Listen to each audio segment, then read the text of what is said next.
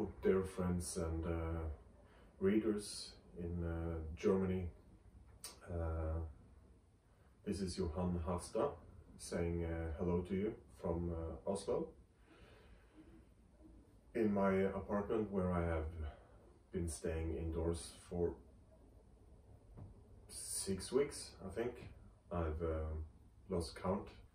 No, I'm usually always home. This is where I work, and in some ways my life now is not very different from how it always is. I've always preferred to stay home to work. I've never had a studio, never had an office to write in.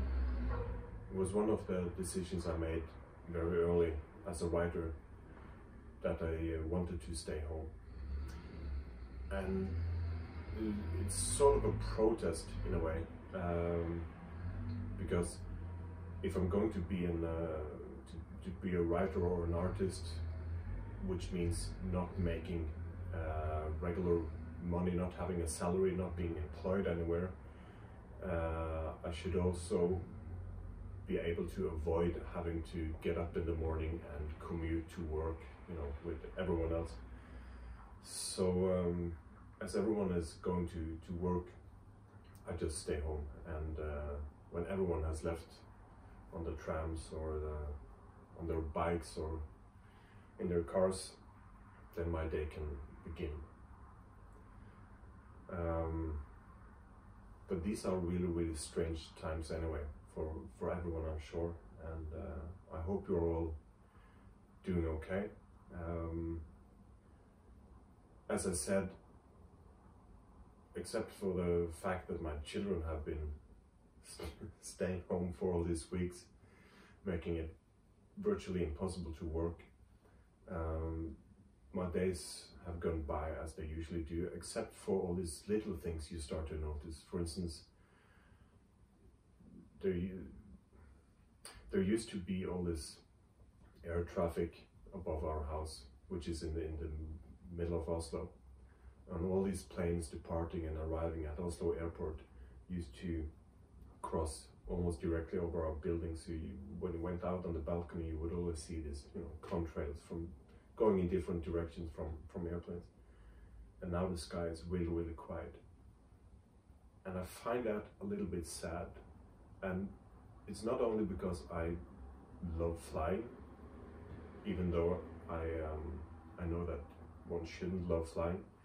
I'm trying to be an environmentalist, but one of my major flaws in life is that I absolutely love flying. But it also has to do with the fact that people are not going anywhere, which is an indication that people aren't meeting. And from what I have picked up over the years, the little I've learned is that to exchange knowledge and to prevent conflict, one needs to meet face to face. And I think traveling is a very important aspect of that. I got a question if I found any inspiration in this COVID-19 crisis that we're living through now, and the short answer is no.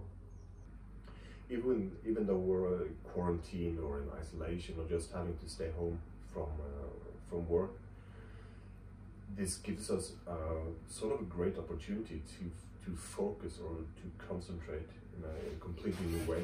And I think what better to do with this time and this extra concentration than to read. And of course I hope you read my book, Mischa and the Tet-Offensive, since now you actually have time to, you know, read 1200 pages. This is hard, you know, sitting in an empty room talking to the wall. But anyway, these are tough and hard times for all of us. So in order to give you something to laugh about, I'm going to read a short excerpt of Mischa und die Tet-Offensive in German. And I'm going to struggle my way through the first page of this book. Okay. Der Tag beginnt. nicht zu machen. Nicht zu machen, nicht zu ändern, nicht und wieder nichts. Das ist das Schlimmste. Kein einziger Morgen ohne diese allumfassende Enttäuschung. Noch ein Tag, da jedes unverbärmliche Mal wieder von vorn beginnen muss. Nie eine Fortsetzung an dem Punkt, wo der vorige endet, sondern ein Dienstag, der immer weiter Dienstag bleibt, bis der erste Schnee fällt. Alles wird von neuem eingestoßen, pedantisch und ausnahmslos. Alle 24 Stunden auf die Minute und die Sekunde. Wie ein buckiges, altkluges Kind, das mit seiner absurden Pünktlichkeit Eindruck schinden will. Man hätte doch wenigstens mit einer doppelt so langen Woche experimentieren können. Und um nicht einen Montag nach dem anderen vor der Latz geknallt zu bekommen. Kaum sind der Tag und die Woche da gewesen, kommen sie auch schon wieder, unterschiedslos von der immer gleichen durchschnittlichen Beschaffenheit.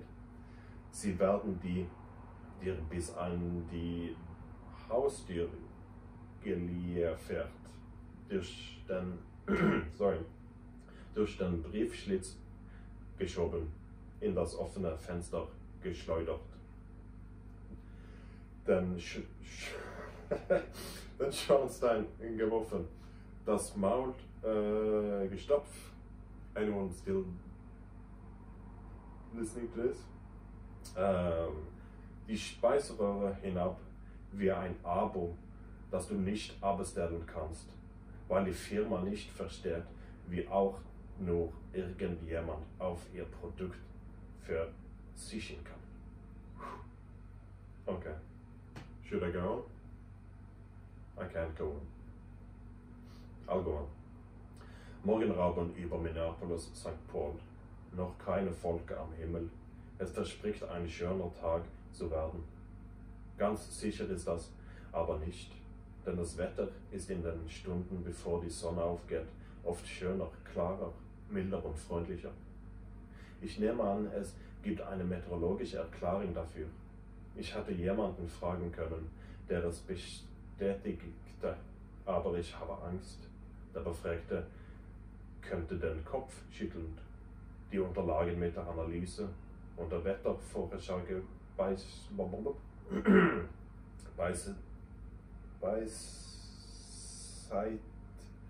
beiseite legen. Good enough. Bemüht, lächeln und antwortet, das Wetter am frühen Morgen, das ist nur so gut, um uns die Kraft zu geben, noch einen Tag